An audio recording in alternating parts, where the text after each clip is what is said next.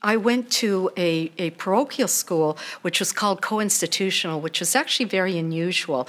The girls were on one side of the campus and taught by nuns, 5 orders of nuns and other teachers, and the boys were on the other side of campus and taught by priests and other teachers.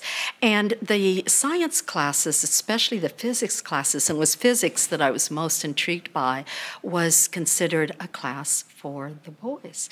And so when several of the girls in my class, as juniors, asked to take the physics class, there was some discussion among the administration, and they decided that 5 of us could take the boys' physics class, and they would have an equal number of boys allowed to take the girls' art class. And so that was unusual for the time. And we weren't particularly encouraged in that physics class. The teacher thought that we were taking up the space of boys.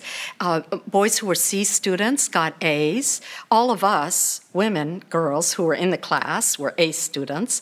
And we struggled to get B pluses and A minuses in that class. Those were not given to us lightly. It never occurred to me that it was an injustice. I felt just very lucky to be able to be in the physics class that I wanted to be in. I don't think as a very young person you question your culture and your environment very much because you have no reference frame. My environment was all I knew, and I just wanted to make the most of that environment.